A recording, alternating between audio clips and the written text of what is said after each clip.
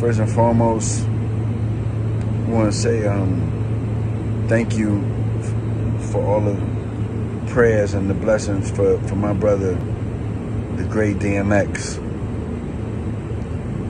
Let me tell you something, man. My brother was a different type of brother.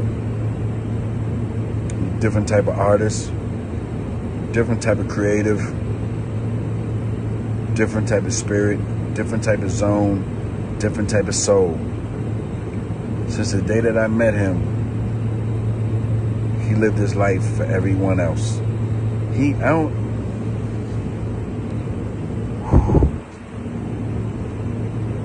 never seen him live his life for himself. You ain't never seen DMX with a Lamborghini. You ain't never seen my brother with a Rolls Royce. You ain't never seen him iced out with no jewelry. He did not care about any of that. He was the biggest. DMX was the biggest. And let me tell you why he was the biggest. He was the biggest because he prayed for everybody else more than he did for himself. He'd get on that stage and pray for 15,000 people, knowing that he needed more prayers than everybody that he was praying for. My brother would pray for everybody before he prayed for himself. My brother would take care of everybody before he would take care of himself.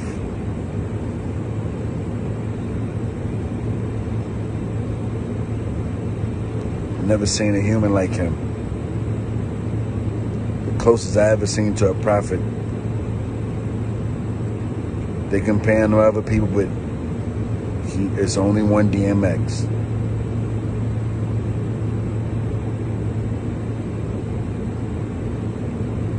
That man suffered every day.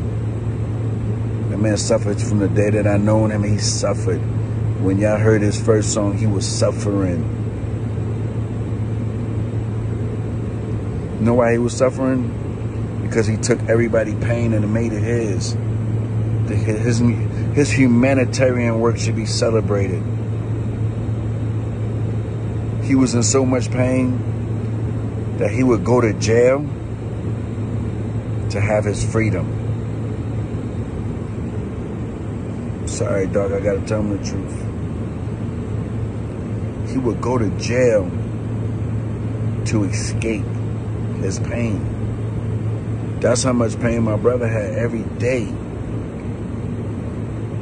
He would win an award, an American Music Award, you name it, and then understand why he deserved it. Because he knew and he felt that other people deserved it more than him. He never lived for himself. He lived for everybody else. I'm in position because of DMX. Millions of people are in position and inspired because of DMX.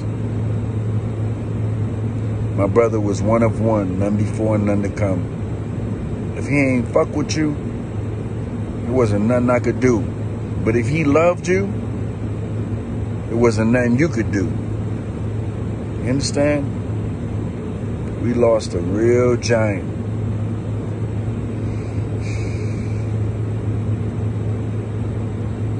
But he's not in pain no more.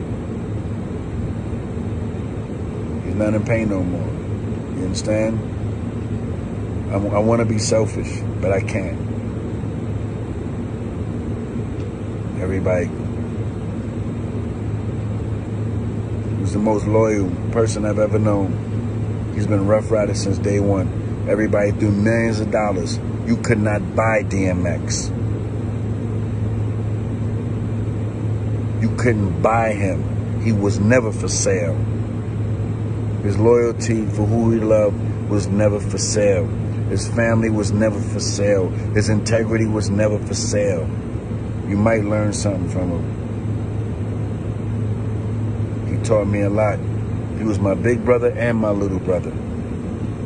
He was my teacher and he was a student. We've been through so much. We slept on floors together. robbed together, we celebrated together, and we cried together. He came to me the day that he left us in my dream. He was watching South Park. I came up from behind him and I hugged him. I seen him smiling, but I couldn't hear him talk. We wrestled. We was play fighting like we always do. And he got up and he grabbed me very tight. And he looked at me and he gave me a smile. Which I knew he was okay. I knew he was in a better space.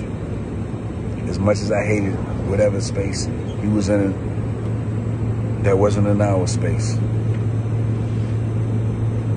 And he walked into a room. Then I woke up.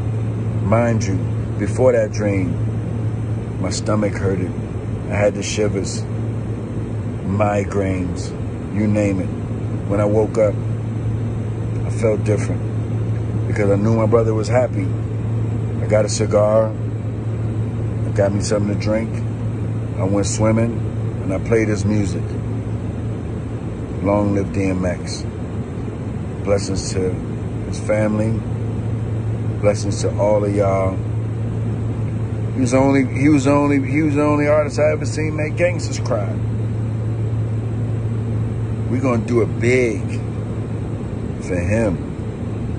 When you see me, you see him. I done cried 50 times before I could do this message.